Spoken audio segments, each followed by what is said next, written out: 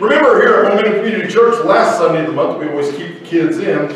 We generally just do baptism on the last Sunday of the month, and we generally do communion on the first Sunday of the month, but with all the social distancing guidelines and all that kind of stuff that we have tried to adhere to and apply to the church to keep everybody safe and in accordance with everything that's been going on, we had communion and baptism last week, and it was my honor and my privilege to get to baptize Ms. Lucretia Gilson. Miss Lucretia Gilson, not Mrs. She's not married. It was my honor and my privilege to get to baptize her. Yeah, give her a hand, amen.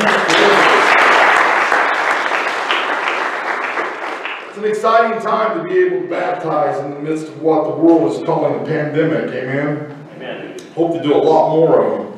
Well,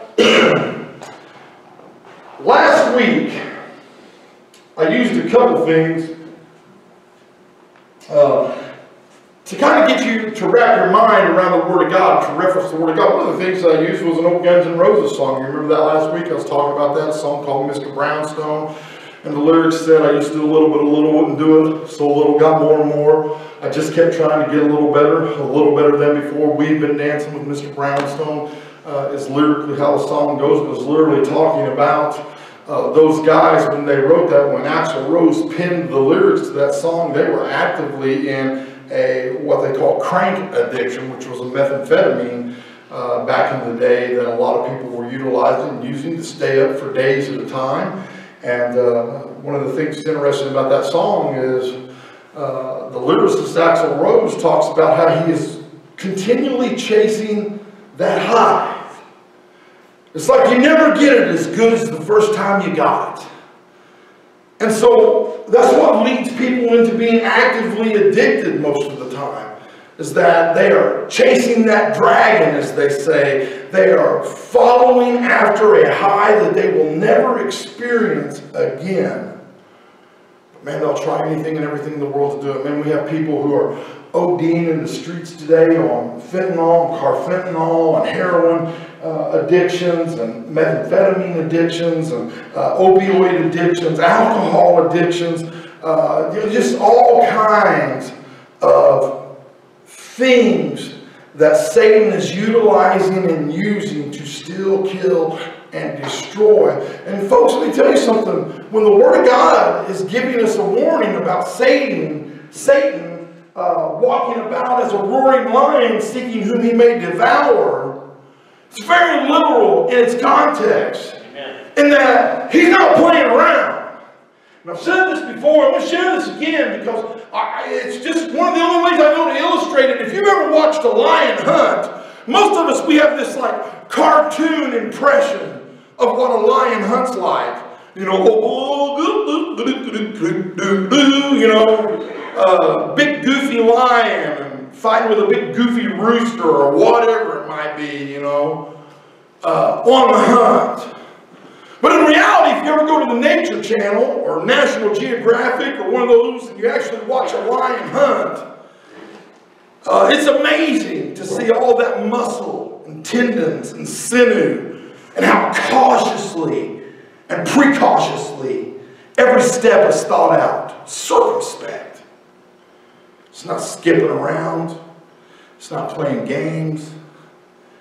He is an executioner that is quietly seeking out what is weak and gingerly and tenderly monitoring every step, every muscle, every hair twitch, every ear movement.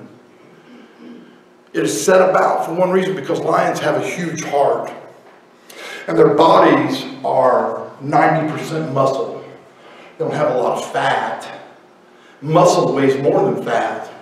Maybe you didn't know this if you've ever been in the workout industry or the weightlifting industry. You find out that muscle weighs more than fat, but muscle also uses a lot more oxygen than fat does. And so you see these guys that are professional strongmen, professional bodybuilders, even in the WWE and the WWF and the WCW. Well, let me tell you something, Mean Gene Hulkamania is running wild in the Superdome tonight, baby. That was my Hulk Hogan imitation.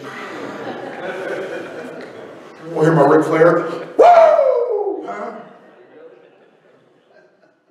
But really, when you look at the life expectancy of most of those guys who have ever worked or lived in that profession, it's really short for one of two reasons. It either comes down to the steroidal and the drug abuse that inevitably takes their life far too soon, or the other that we find out in the strongman competitions. Those guys die at 35, 45 years old because their hearts have become so enlarged they explode within their chest. And a lion is the same way. Every thought, every step is circumspect and thought out because the lion knows this is my one shot. This is it. My heart is so big that I get one chance to make a sprint for the weakest animal in the pack. And if I kill him, if I drag him down, today I eat. But if I don't, then possibly today I die. For two reasons. I may starve, because who knows when another weak gazelle will come through and I'll be able to have this opportunity. Number two, my heart may explode. Do you know lions die of heart attacks? Most people don't know that. That's one of those Animal Planet kind of things that you have to research and you find out. But because of this enlarged heart that they have, a lot of times when they go in pursuit and on chase of food, if they don't receive it, the heart is beating erratically, and inevitably it explodes within a lion's chest cavity, or it'll tear valves loose. Not a lot different than what I experienced back in 2011 with the cardiomyopathy. Most lions, probably, if they were diagnosed by a cardiologist, many of their deaths would be via cardiomyopathy, where their heart became enlarged. The muscle tissue and stuff started to collect all the water that it could get a hold of, and the heart was so enlarged and so muscular that inevitably it began to grow and grow and grow to the point that it starts to tear valves loose and starts to destroy and damage the heart in and of itself. And in damaging the heart becomes weak and it loses what is called an ejection fraction. You see, your heart beats in a sinus rhythm if it's beating the way it should. That means the top and the bottom of your heart are working simultaneously. It's like patting your belly and rubbing your head, by the way. You have to go through a lot of heart conditioning to really get this down. But I've spent a lot of years studying my heart because of the cardiomyopathy I was lifeline to Indianapolis with in 2011. It reminded me of that circumspect walk, and every thought, every step, every hair, every twitch of the ear, every movement is thought out because that lion knows that this is the one opportunity I get to make a kill today. If I don't do it, I may starve, I may die, but I have to be cautious and careful. And so we gallivant around in the world that we live in today like we have no cares or no concerns. And yet Satan, our enemy, he is cautiously and precautiously thinking out every step, every approach that he has to take to ultimately destroy us. And to listen to me, this is what the Word of God says. This isn't Pastor Reno Bates. To kill us. He wants us to die in a lost state and condition. He wants us to die void of a relationship with Christ Jesus. The Bible says that Jesus is the way, the truth, and the life, and there's no way to the Father except by Him. Amen. And anything outside of that we are living or we are trying to utilize and use to make it to heaven will ultimately send you to hell today. And so we really need to think about the way we're living. Amen.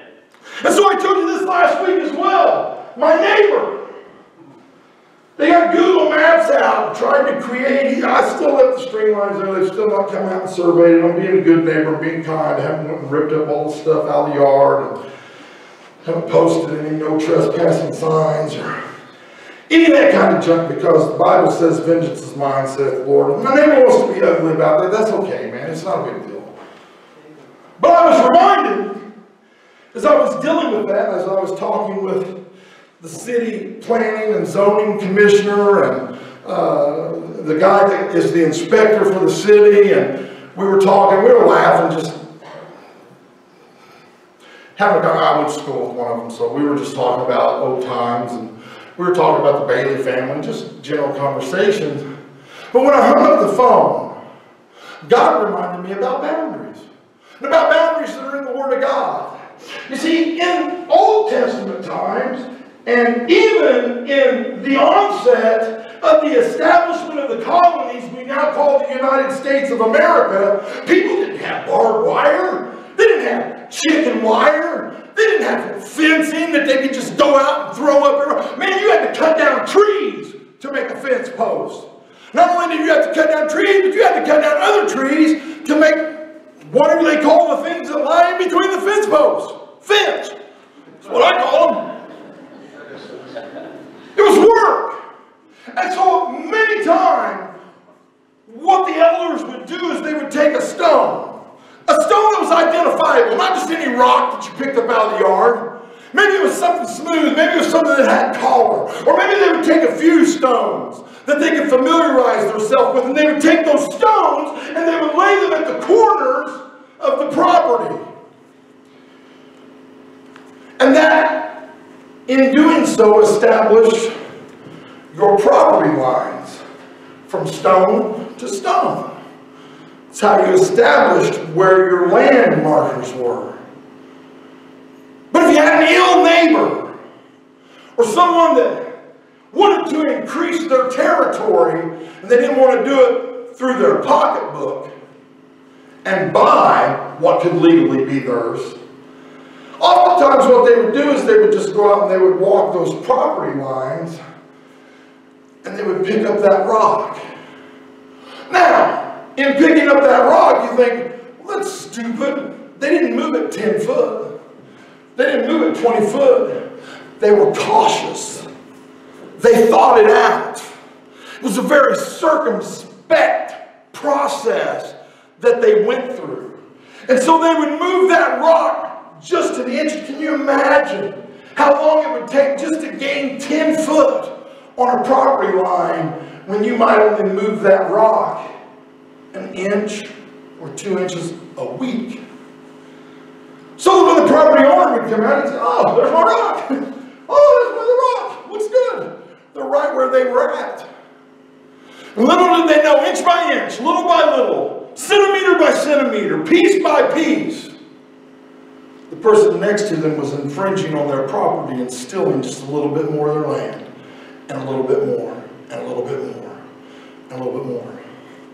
You see, I used to do a little one do it. So little got more and more and more.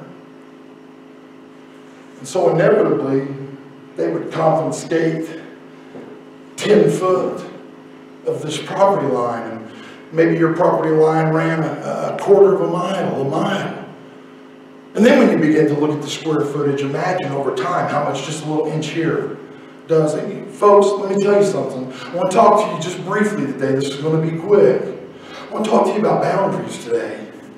Boundaries that God has enlisted and laid out for us, but we have let a mean devil, a devil that is a liar and the father thereof, a devil that is looking to steal, kill, and destroy, not only steal our property, not only move our boundaries, but ultimately wants to kill us and take our life. Because see, back in the day when you were caught trespassing, you didn't call the sheriff, you didn't call the city police, you called the coroner.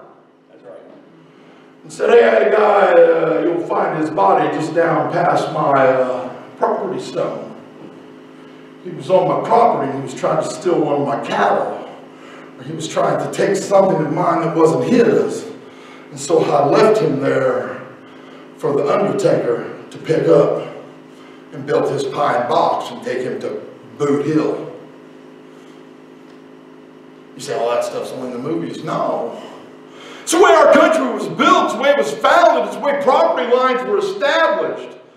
I told you, my literal property margins, I don't know who Dean is, let alone Dean's Lot 5.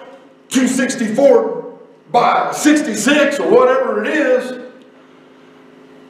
That was way before any Bates lived there, and I've been there for 50 years now. There's some dude by the name of Dean there that had his stones laid out. Inevitably, time would come when they would begin to measure and mark and set property markers that were more permanent, but you could still pull those property markers and move them.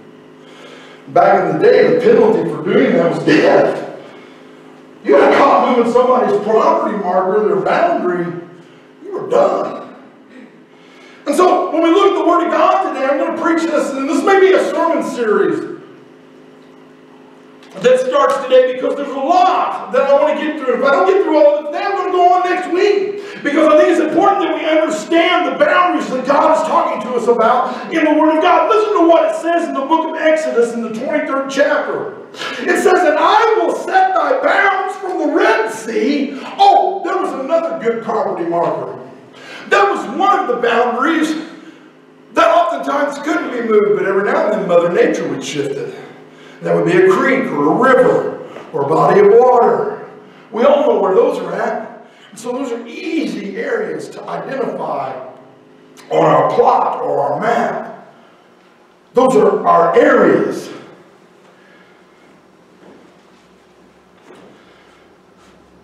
And I will set thy bounds from the Red Sea even unto the sea of the Philistines, and from the desert unto the river.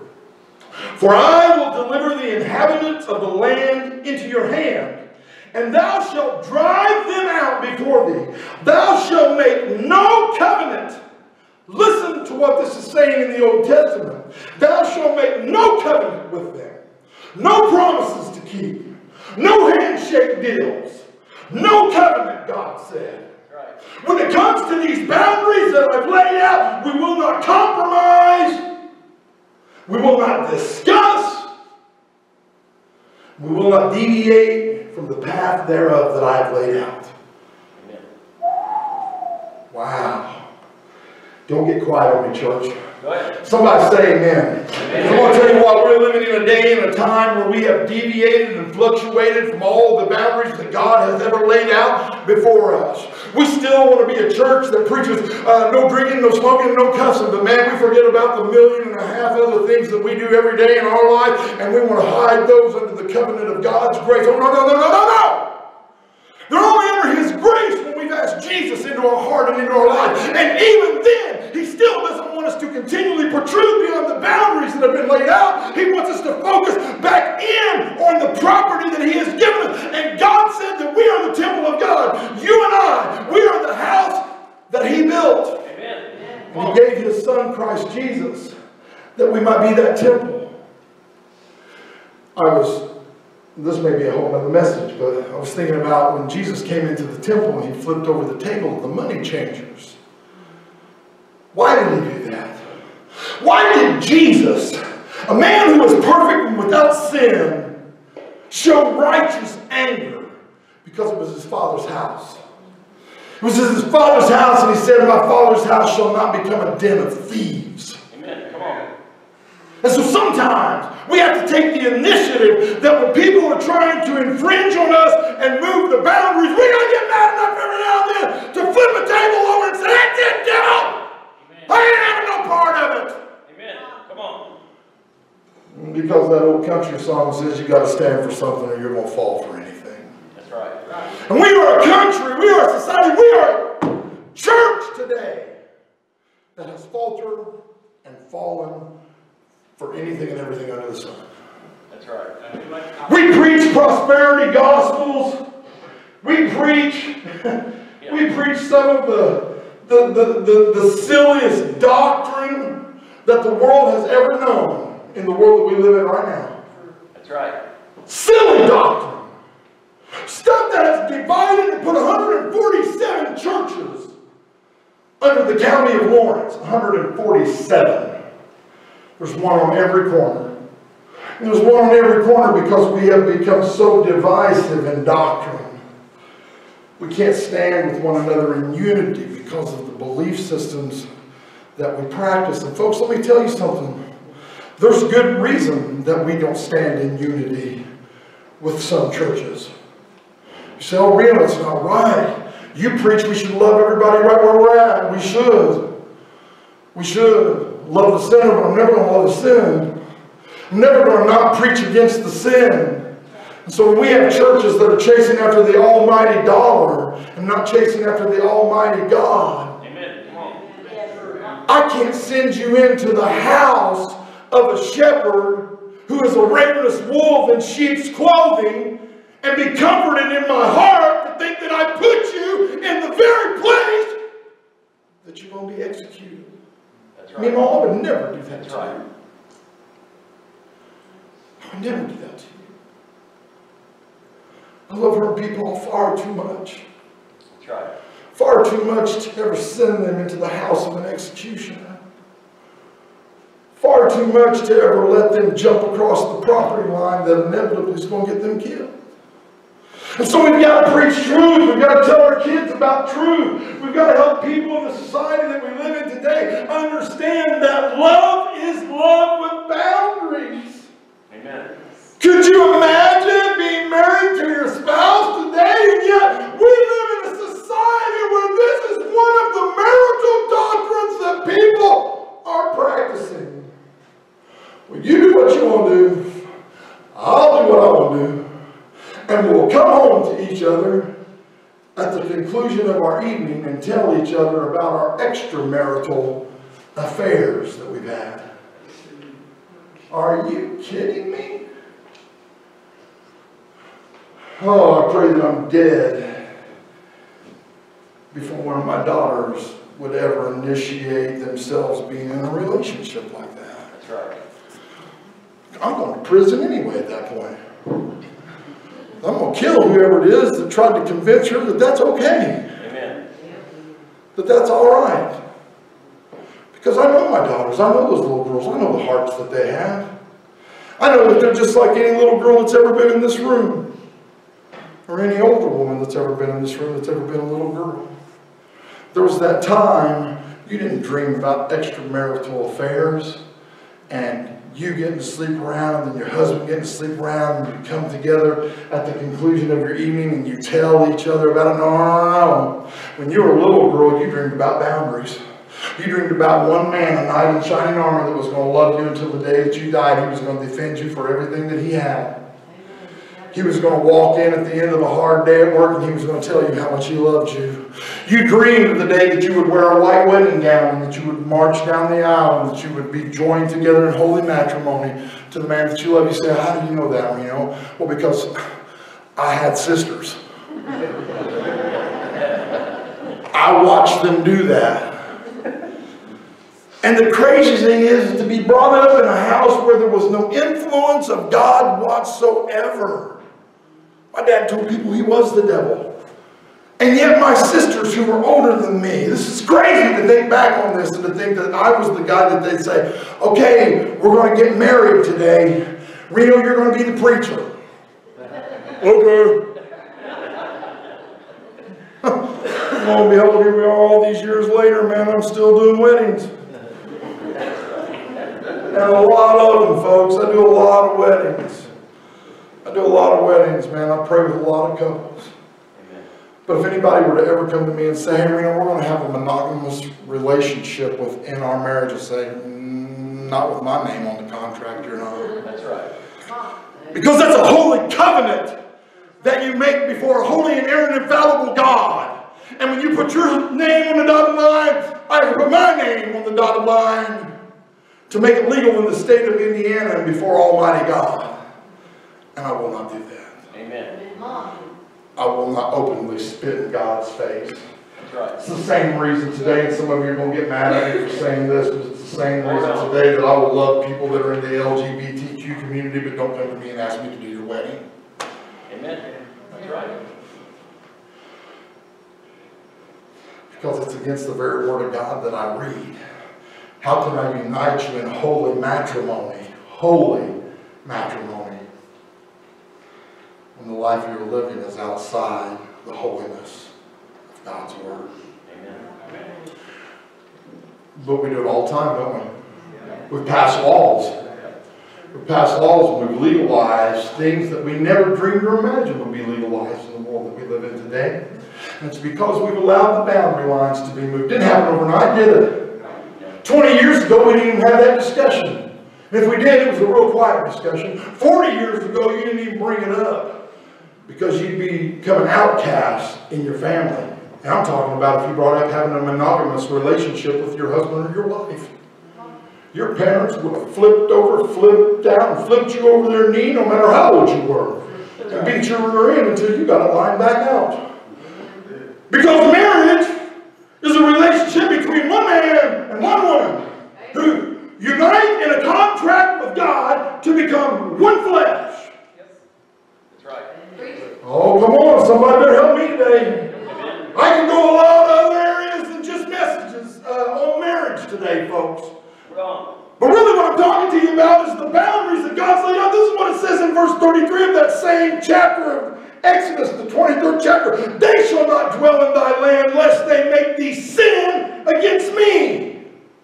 For if thou serve their gods, it will surely be a snare unto thee. God giving warning to us, people, that hey, this is your property. You have been designed to be the temple of God. Dwell in your temple. Love your temple. Don't cross over the property line and allow your temple to become filled with things that are outside of what I intended your temple to be filled with. That's right. Because not only will it become a snare to you, but it'll become a snare to others. And ultimately, it'll break my heart, God said. Amen. Listen to this as we talk about boundaries today.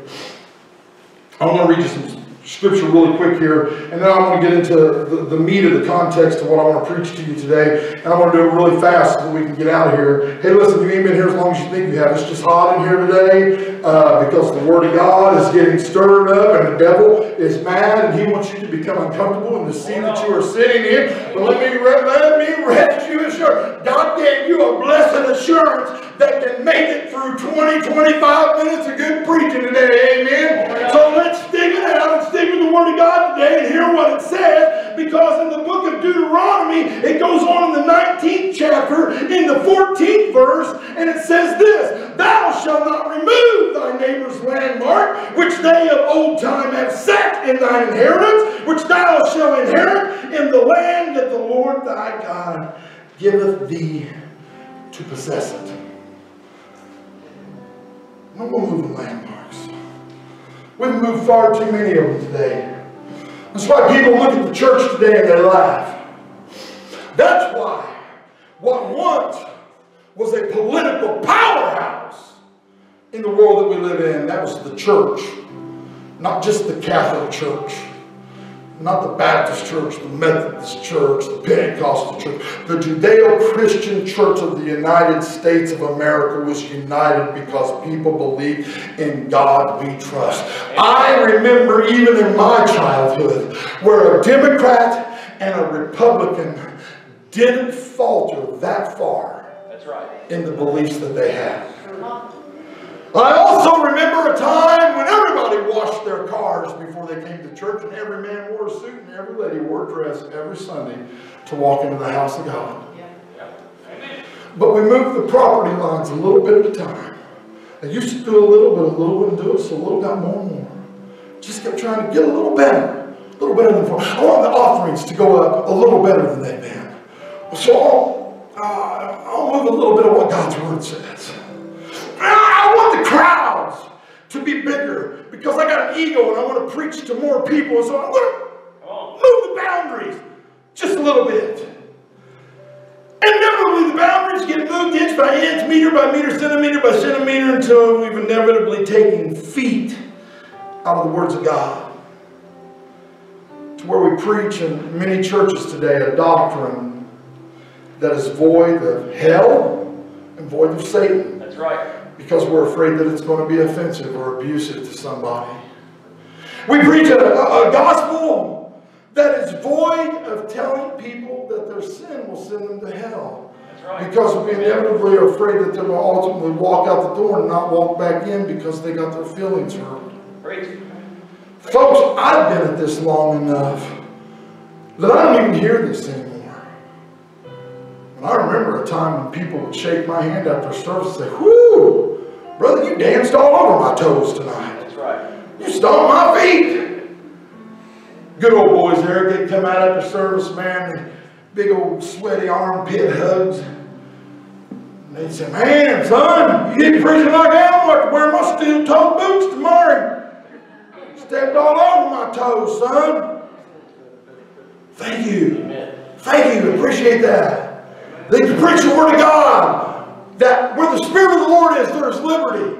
That we can preach with that liberty and that Spirit of truth. And not have to worry about offending people to the point that they'll never come back to the house of God.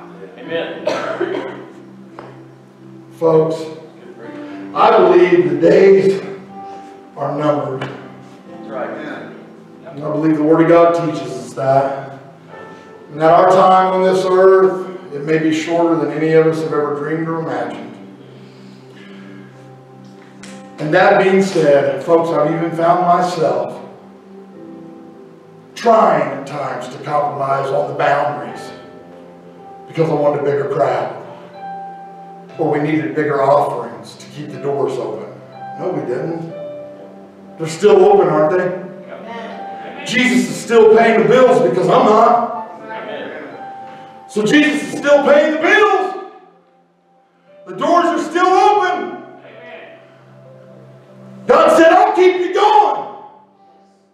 If you'll ask and you'll seek and you'll knock, but don't compromise. Amen. Don't compromise on what my Word says." Listen to this. Wow.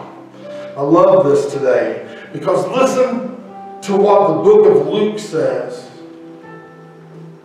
It talks about the rich man and Lazarus. A rich man. Man, he wanted to compromise on every account to hold on to his earthly wealth. He'd do whatever it takes to hold on to the toys of this world that he had. To the point that he would excuse himself from a relationship with God. And so, quickly paraphrased, the Bible tells us that the rich man and Lazarus, both of them enter into a place called Abraham's bosom. And then it says that all of a sudden they are divided. They are separated far, far, far apart. One is carried off into Abraham's bosom and the other is placed in a place that we know as hell. The rich man is placed in hell.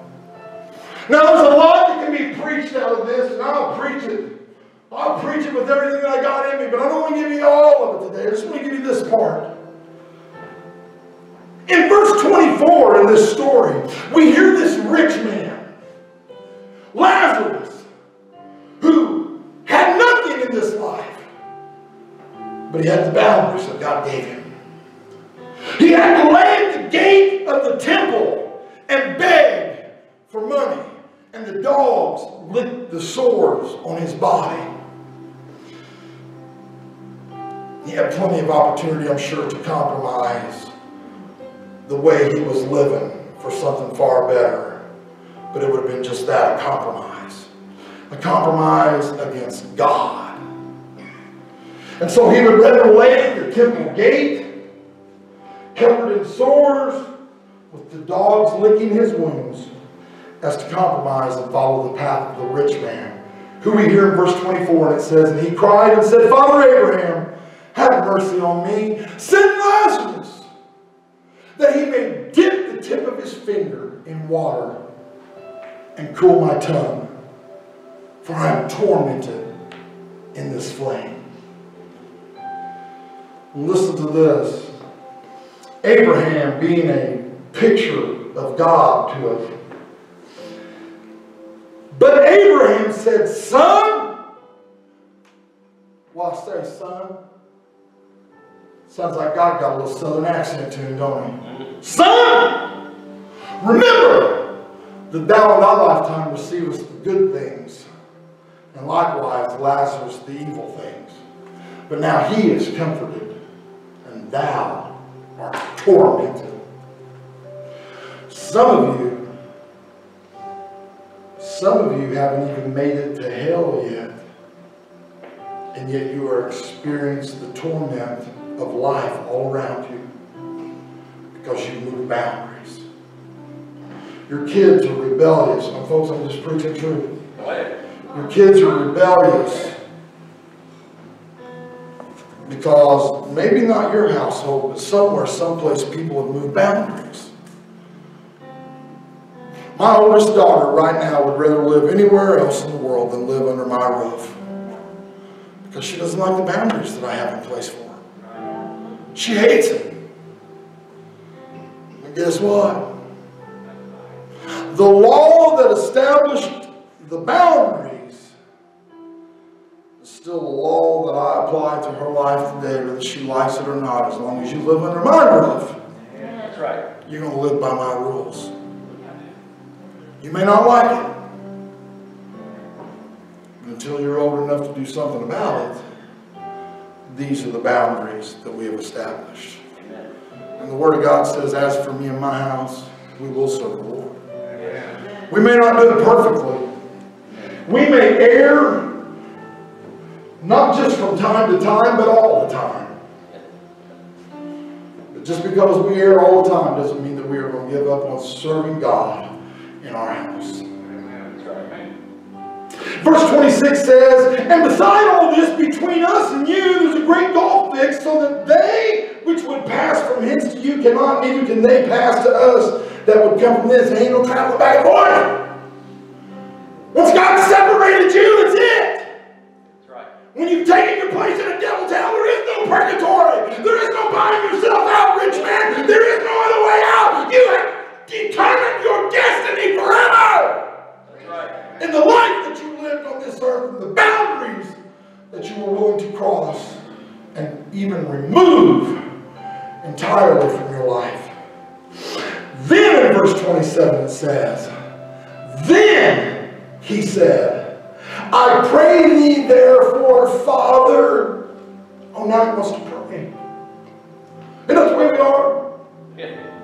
We've moved the boundaries and moved the boundaries and moved the boundaries, and now we are living a hell on earth.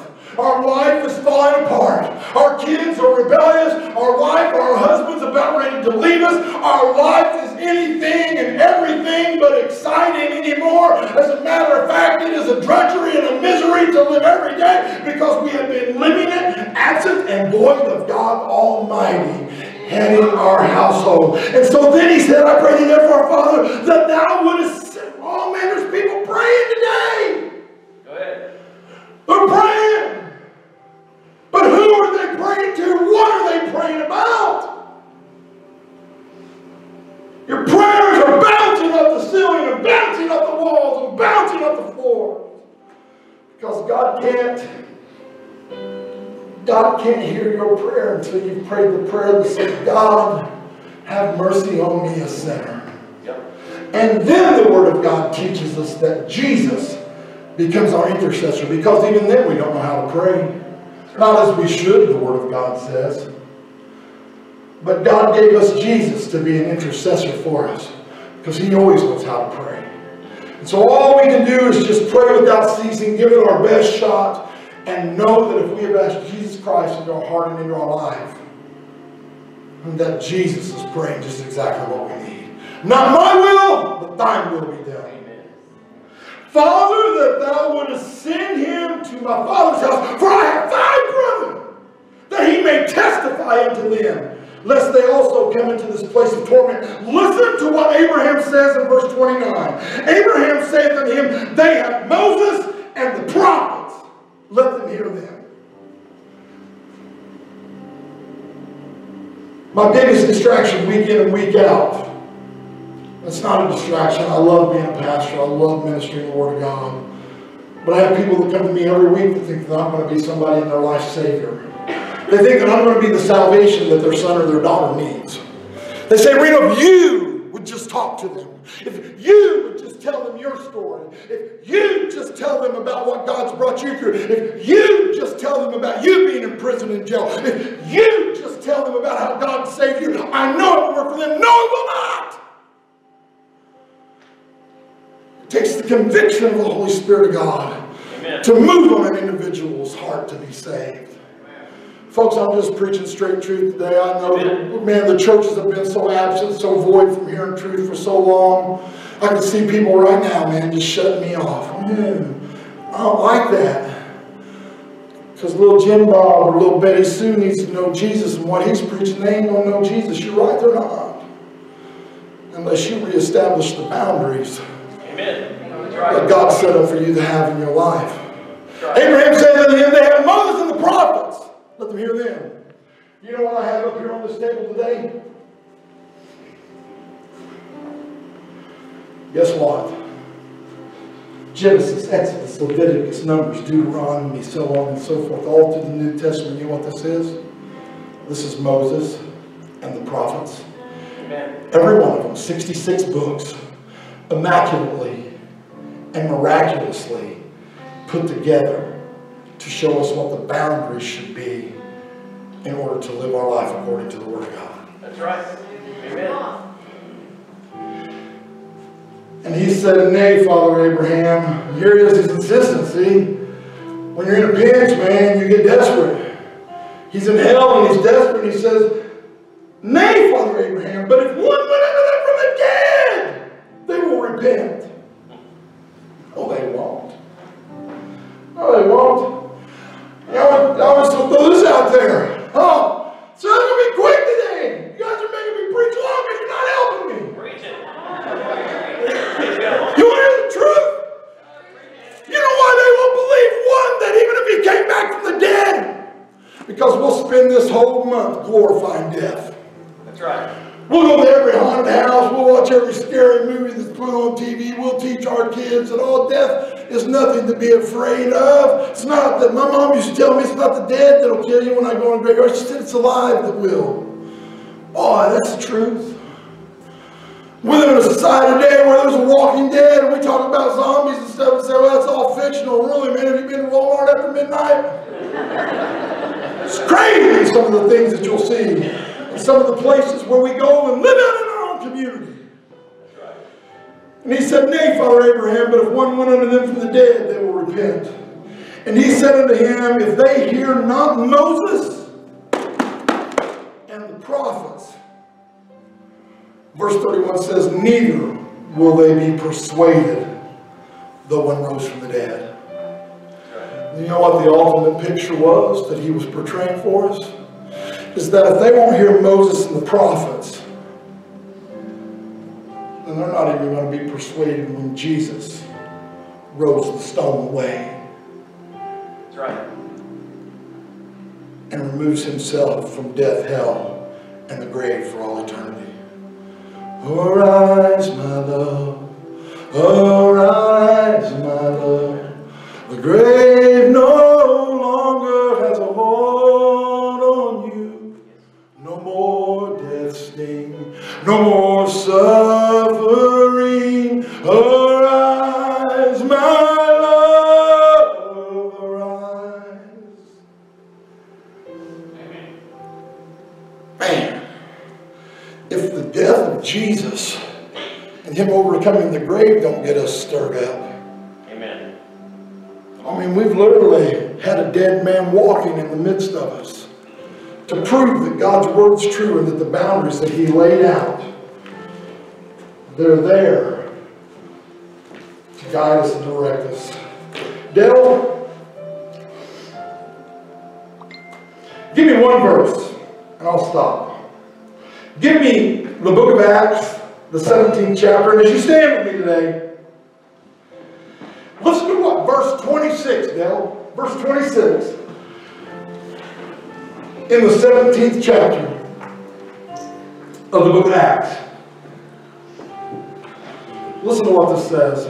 This, again, it's Paul's sermon on Mars Hill that we were talking about here. And Paul stood in the midst of Mars Hill and he said to the men of Athens, I perceive in all these things you are too superstitious. We become a society that absolutely is ruled and run by superstition. Amen. We tell each other, I do it too. I tell people good luck. Yeah. When in reality, luck shouldn't even have a place in our conversation. That's right. Because I'm not looking for luck. I'm looking for Jesus. That's right. When I go to look at the boundaries of my property, I'm not just hopefully or thinking that I might be lucky and it might be over here or something. No. Surveyors have come out and established where those boundaries are at. I have proof. We have proof in Christ Jesus. It says in verse 26 this, and have made of one blood all nations of men, for to dwell on all the face of the earth, and have determined the times before appointed, and the bounds of their habitation. That's right. See, God's already given us our boundaries. He knows where we're at. He knows where every foot should be placed. Every step should be taken. Every breath I take in you. You are my way, Jesus. Amen. Every step I take in you. You are my way, Jesus. Because on the other side of my step is a devil. That's right. Who is circumspect and cautiously seeking out a way to steal, kill, and destroy my life. And so I want to walk in the boundaries that Christ Jesus has placed out before me in my life. Amen? That's right. Amen. Don't get off the trail that Jesus has laid out. Because the trail that he set out says narrow is the pathway that leads to righteousness, and few there be that find it. But broad is the road that leadeth to destruction, and many there be that go in that. They've moved the boundaries, they've widened the road, anything goes, they dance and skip, and all the while they are parading on their way to a devil's hell. That's right. Church, it's time that we lift our voices back up. Amen. It's time that the church become the political powerhouse that God called us to be. Amen. That's right. In God we trust. Yes.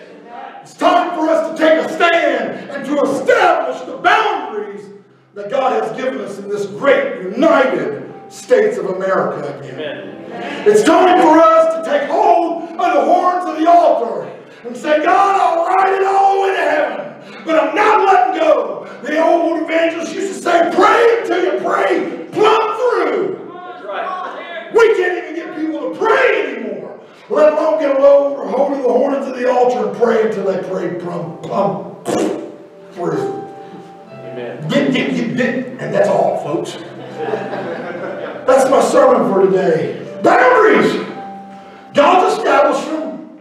Where are we living at in them? Would you bow your heads with me today? I want to ask this really quickly. You see, boundaries have to begin at the cross. Sanctification is a process. It doesn't happen all at once. It starts at the cross and it goes on throughout the days of your life. You say, we don't even know what sanctification is. It's all right. It's just a big term for living Christ-like. If you want to live a sanctified life, you must first ask Jesus into your heart and into your life. And so if you haven't done that today, I'm not going to ask you to slip up a hand. I'm not going to ask you to jump up and down. I'm not going to ask you to shout out. I'm going to ask you to simply do this. If today is the day that you want to ask Jesus into your heart and into your life, I'm not going to be long. So I don't want you to tarry. I want you to take the time to step out from where you're at right now and come forward to this altar, because I think in doing that, you are initiating a change. You are saying to the devil, shut your mouth. I am establishing some boundaries in my life, and I'm unashamed and I'm unafraid to do it. And so I'm not going to cower behind a raised hand or a lifted paw. I'm going to fall on my face before a holy God at an altar and ask him into my heart and into my life. If you want to make that decision to ask Jesus to be your Lord and Savior, please step out from where you're at right now. Come do that right now. Right now. I'm not going to tarry. And as we wait for anybody and everybody that would come to the altar for the church today, there's somebody somewhere here today, I'm telling you folks, the Lord is saying needs to make their way out unashamed and unafraid to this altar. Maybe you need to rededicate your life today. Maybe you need to reestablish some boundaries. This altar's here for you. Before you leave this church today, don't worry about these cameras. I'll shut them off. But I want the people that are watching us online to know as well that you can fall on your face at your couch, at your love seat, at your rocking chair today, and you can ask the same prayer that I'm about to pray, and it'll be just effective where you're at as it is here in the house of God today. And that is a prayer that said, God, have mercy on me, a sinner. Amen. Forgive me of my sins. Forgive me of my trespasses. Forgive me of the wrongs that I've done. Forgive me, Lord, that I have trampled the blood of Jesus under my feet. Forgive me of my sins. Help me to be unashamed and unafraid to live my life for you. Forgive me, and I ask today that I become a child of God. I ask you into my heart and into my life. And so God, please, give me direction. Show me the boundaries. Show me the gates. Show me the fences. And God, I'll do my very best to honor you with the life that I live. I pray and ask it today in Jesus' name. Amen. Amen. If you prayed that prayer today, you need a Bible, we've got one for you here at Momentum Community Church. If you're watching us online, you don't have a way to get a Bible, and you're sitting at home and you would love to have one, you'd like to read it, please let us know. Reach out to us either through the Great United States Postal Service or catch us online, and we will find a way to ship you a Bible out right to your front door. Because one of the things that we know that works here at Momentum Community Church is that prayer is our way of communicating with God, and God wants to hear from us daily, all the time. Amen. That's right. Secondly, God gave us the Word of God to instruct us and to teach us. And so God wants to speak to us, and He'll do that through the Bible. Amen. You say, I don't understand the Bible. I don't understand that old King James Version. It was written on a 3rd grade reading level. You can understand it. You just have the same problem that I had when I picked it up a million different times and didn't understand it. It wasn't until I prayed and asked Jesus into my heart and then asked Him, God, help me understand your word. Look at me now, Mimo. Up here telling other people about all the wonderful things that I've learned through that blessed book that God gave me called the Holy Bible. If you need a Bible, we'll get you a Bible. If you need somebody to pray with you, please reach out to us here at Momentum Community Church. We have people here that would love to be a prayer partner with you in your daily walk and life, and to encourage you in your walk with Christ Jesus. Amen? Amen. Father, I pray that you dismiss us in your love and your mercy and grace. We love you today and every day. In Jesus' name I pray. Amen.